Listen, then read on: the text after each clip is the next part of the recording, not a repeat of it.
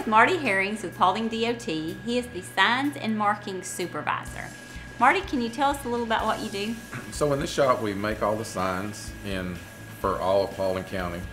We do all the markings, the RPMs, the little reflectors on the road, striping.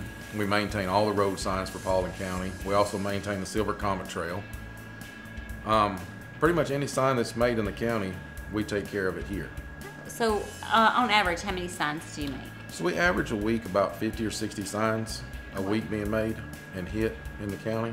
So what all kind of signs do you make? Can we see some of them? Yes, we can. We can go to the back and we can see as many signs as you like. Okay, great. So Marty, we're in this really cool room. Do you want to tell us about it? Sure. This is where we keep our sign inventory for all of Paulding County. Every sign you see on the road is in this room. We make everything from, signs for the Silver Comet Trail, for school. We make specialty signs for, people picking up, trash on the side of the road that want to volunteer to. We give them signs, a vest. We allow them to go pick up trash, and then they bring everything back to us. But we make a variety, yield signs, speed limits. Anything you see on the road comes out of the shop. There are lots and lots of signs in here. Well, that I couldn't tell you how many's in this room. There's a lot in here. There sure is. We constantly make them all the time. So can you show us how to make a sign? We can. We can show you how to make a sign. We'll just have to go back up front. Great. So this is where we come back to make the signs.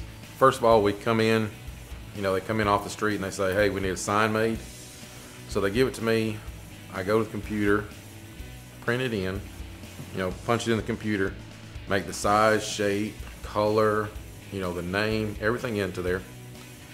Get it in there, and then we, export it, put it through, and then we send it to the printer. Once it's sent to the printer, the machine prints it out. We pull it from the printer, and then take it to the laminator and roll a clear film over, which protects the signs. It's supposed to make them last a year or two longer than what normal life would be. Once that process is done, we bring them to the cutting table, unroll them, and then we cut the signs out. And once we cut them out, we bring them over to the rolling table. That's where we put everything on the metal. Once it's on the metal, we go to the end of the table and we trim all the way around the signs. Once the signs are trimmed, we put a little sticker on the back and your signs are done, out the door. So here's the finished sign we made today. Great, that is so cool. That was a very neat process. Well, I'm glad you enjoyed it, and I appreciate you coming out and seeing how we make signs for Paulding County.